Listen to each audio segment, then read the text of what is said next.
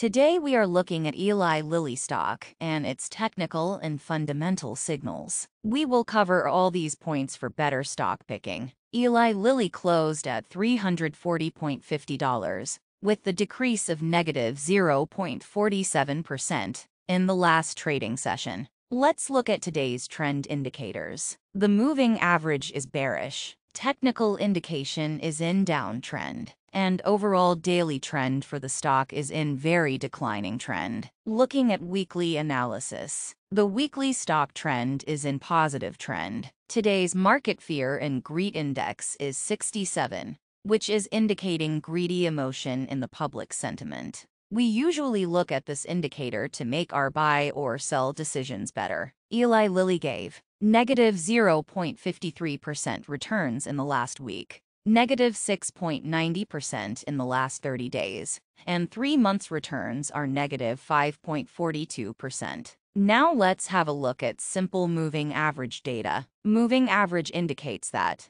what could be the next footprint of the stock price in near future. 5-day average is 345 with a bearish indication. 10-day is 347 with a bearish indication. 20-day average is 353, which is a bearish signal. Let's look at fundamental analysis. We will mainly see the last 2 quarters of the company. In June 22, the revenue was $64.88 million.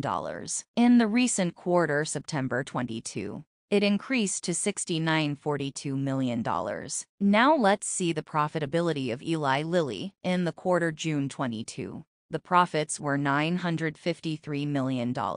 And in the recent quarter, September 22, the profits increased to $14.52 million. Let's see debt numbers. Debt to equity number tells us how much the company is in debt. In the first quarter, it was 1.88. Then it decreased to 1.77. Then in third quarter, it again went up to 1.97. In the recent quarter, the debt score declined to 1.58. Generally, this ratio should not be over 2.0. This is today's buy or sell decision for this stock, which is purely based on the technical indicators. This is not a recommendation, but use this just as a guiding pointer for your stock picking.